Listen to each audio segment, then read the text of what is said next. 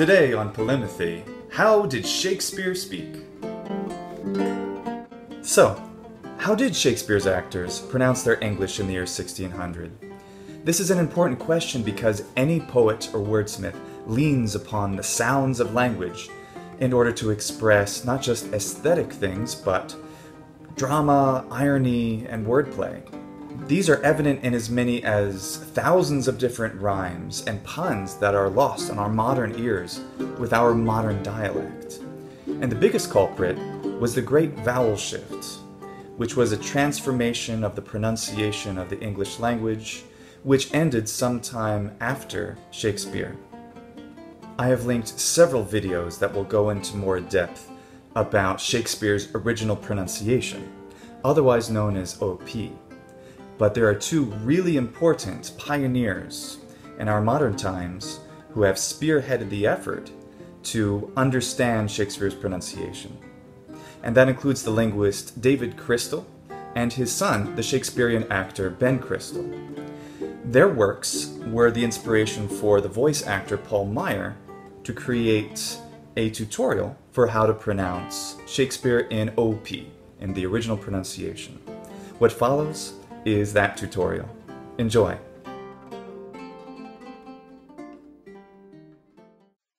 Signature sounds. Number 1. What surprises many is that early modern English, EME, was a rhotic dialect, with heavy R coloration of vowels that are followed by R. The silent R of today's received pronunciation, Standard British English, is a more recent development. Examples: nurse, start, north, force, letter, air, flower, Orsino, Ferdinand. Number 2. The mouth lexical set. This diphthong had a centered onset and started with the schwa, or neutral vowel, resulting in o. Examples: oat, load, known, count, crowed, bow. Number 3. The price and choice lexical sets. This diphthong too had a centered onset and started with the schwa, or neutral vowel, resulting in a. Examples: price, tribe, time, Friday, isle, eider, fight, viola, and choice, pint, boil, tie, ahai, royal. Number 4. The goat, near, square, face, and cure sets. These vowels, diphthongs, two-stage vowels in RP and GenAm, were more monophthongal in EME. We would have heard goat, fear, square, face, cure. Examples: goat, home, near, beer, square, bear, bear, face, stay, fatal, cure, tour, poor. Number 5. The happy lexical set. Crystal tells us that this unstressed syllable also had a neutral onset, like price, choice, and mouth. The result: a. Examples: happy, lovely, city, baby, money, feste, valley. Number 6. The strut lexical set. Crystal suggests that the close mid-back unrounded vowel captures the likely quality of this vowel. Examples: cup, rub, butter, love, monk, blood, hum, summer. Number 7. The trap lexical set. Crystal suggests a more open front vowel than today's a, similar to the a vowel we hear in the dialects of northern England. He includes ane and mani in this, although they fall into the RP dress set today.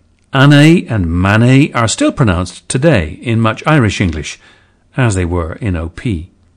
Examples: trap, am, scalp, ara, Capulet, Malvolio, Andrew, Battery, Axion. Number 8. Since the lot and thought lexical sets were pronounced without the lip rounding of today's RP, Crystal directs us to the less rounded version spoken in mainstream American English. R is the vowel he suggests. Examples: lot, stop, rob, profit, honest, swan, knowledge, want, watch, and daughter, awkward, ought, call, stalk. Number 9. Crystal cautions us to retain the lip rounding of conservative RP, oo, in the goose lexical set, though he lists several words like fool, conclude, tooth, and proof, today part of the goose set, for which he recommends which allows puns, such as that in thou full dish of full. This creates some difficulty over words like blood and other double O words that are today part of strut. Confusion with words in the foot set like put, full, cuckoo, good, woman, could is also possible. Proceed with caution. It is probable that both pronunciations would have been current in Shakespeare's time. Examples: loop, mood, dupe, Juliet, funeral, duty, fruit, beauty. Number 10. Crystal addresses the bath and start sets together, telling us that a is the target, though are-coloured are in the case of start words, of course. Interestingly, words like warm, war, quarter, and worn, today members of the North Force set, were pronounced in EME identically to start words, which are all spelled with the letter A. He also lists daughter, now a thought set word, and suggests daughter. Examples: staff, path, brass, blast, ask, master, basket, and start, art, barn, sergeant. Number 11. Although we cover the heavy R coloration of this dialect in signature sound number 1, Crystal additionally asks for a slightly different vowel shape for the nurse set, slightly more open. R is his suggested target. Examples: usurp, turn, mercy, shirt, assert, earth, worst, scourge. Number 12. The fleece lexical set, whose spelling nearly always involves the letter E, calls for the slightly more open vowel E, or one even closer, E. Examples: say, field, bay, people, breathe, complete, Caesar, phoenix. Additional features. A. Crystal encourages us to be more casual in our diction than is the fashion in today's British stage speech, using lots of elision, weak forms, etc. For examples, the following words in unstressed positions should involve the weakest form possible, as indicated. N, z, bin or bun, fur, a, mi, min, zin, mus, the,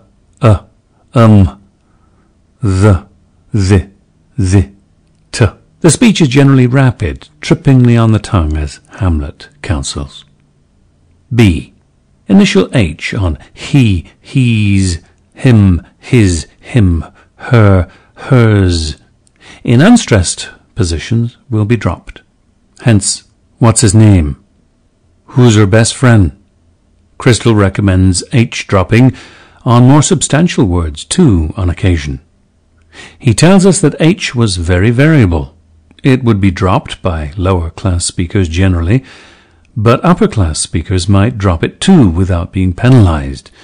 Everything would depend on the extent to which they had learned to pronounce following the spelling, as Holofernes recommends. C. Medial V and voiced TH, th, consonants in some common words will be elided, hence hen, in, sem, lem, dil, here, there. D. Abundant elision of vowels. Crystal cites the following examples: Thunworthiest, delivery, levnin, venmus, everybody. Often scansion of the verse line will alert you to a likely elision. E. ing suffixes should be reduced to in. No connotation of reduced social status attaches to this, as is often the case today. Hence, callin', singin', prayin'. F.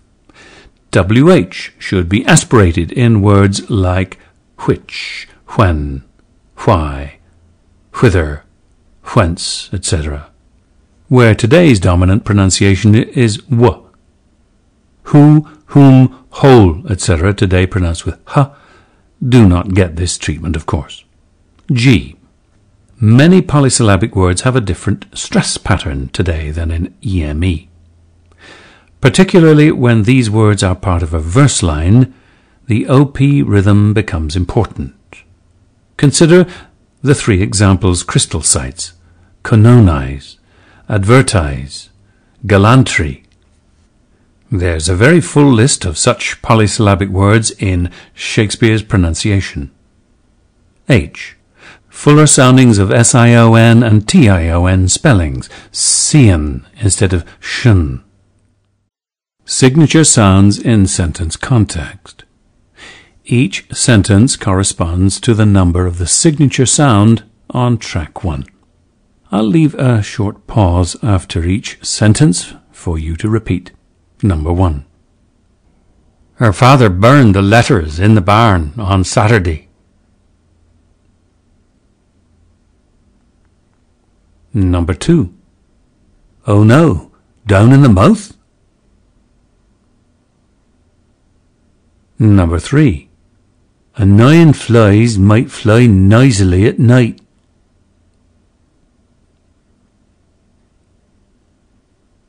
Number 4. No fear where faint heart endures.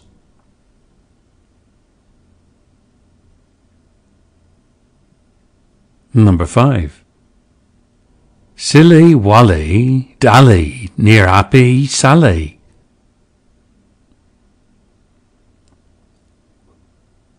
Number 6. Much luck becomes the own who loves. Number 7. Clarence married Anne and had a happy family.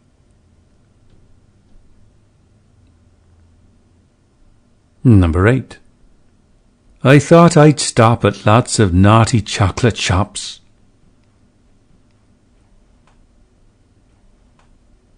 Number 9.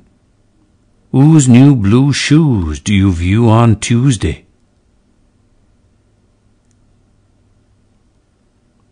Number 10. The master started asking his art to dance.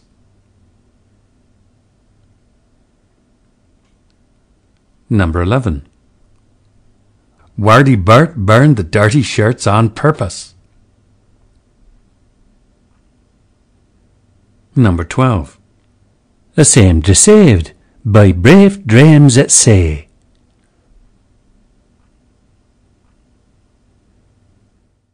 Coordination exercises. The numbers under the text refer to the signature sounds needed. Again, I'll leave a short pause after each sentence for you to repeat. Number 1. Shall I compare thee to a summer's day? Number 2.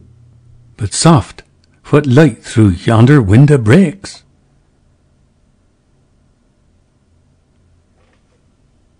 Number 3. If music be the food of love, play on. Number 4. Oh, happy some or other some can be.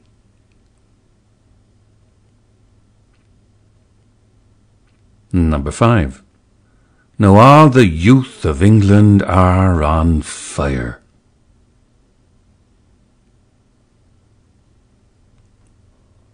Number 6. An easy lies the head that wears a crown. Number 7. Love looks not with the eyes, but with the mind. Number 8. The quality in mercy is not strained. Number 9.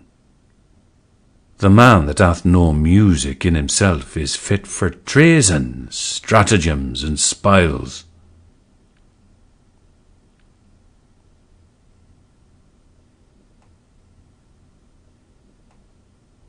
Number 10. O sharper than a serpent's tooth it is to have a thankless child.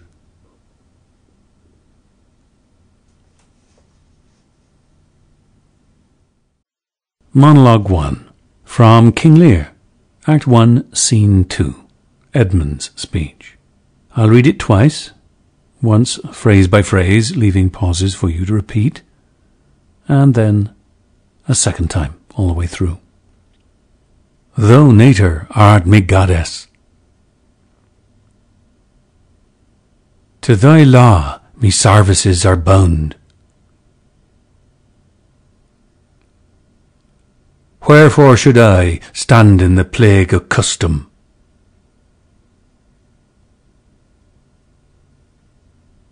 And permit the curiosity of nations to deprive me.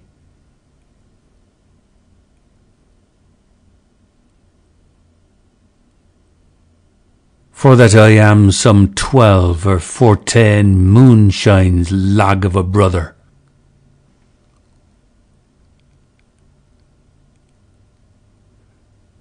Why bastard? Wherefore base? When my dimensions are as well compact, me mind as generous and me shape as true, as honest madam's issue. Why brand they us with base? With baseness, bastardy, base, base?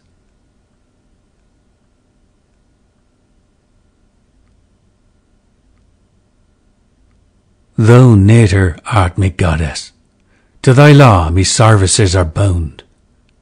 Wherefore should I stand in the plague of custom and permit the curiosity of nations to deprive me? For that I am some 12 or 14 moonshines lag of a brother. Why bastard? Wherefore base? When my dimensions are as well compact, me mind as generous, and me shape as true as honest madam's issue. Why brand they us with base, with baseness, bastardy, base, base? Monologue 2. From A Midsummer Night's Dream, Act 2, Scene 1.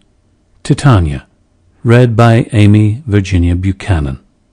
Again, she will read the piece twice, once phrase by phrase, leaving pauses for you to repeat, and then a second time, all the way through.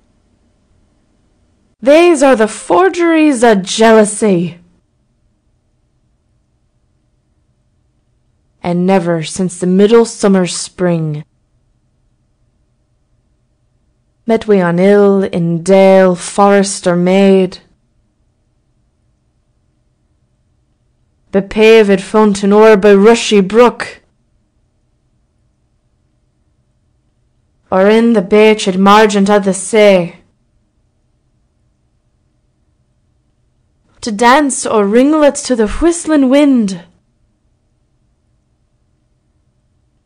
But with the brawls thou hast disturbed our sport.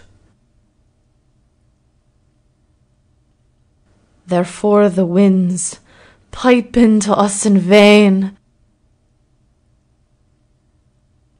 as in revenge have sucked up from the sea contagious fogs which fallen in the land of every pelting river made so proud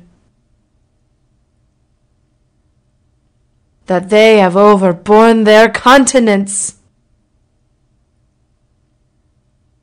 These are the forgeries of jealousy, and never since the middle summer's spring met we on hill, in dale, forest or maid, bepaved fountain or by rushy brook, or in the beached margent of the sea, to dance o'er ringlets to the whistling wind. But with the brawls thou hast disturbed our sport. Therefore the winds pipe into us in vain, as in revenge have sucked up from the sea contagious fogs which fallen in the land of every pelting river made so proud that they have overborne their continents.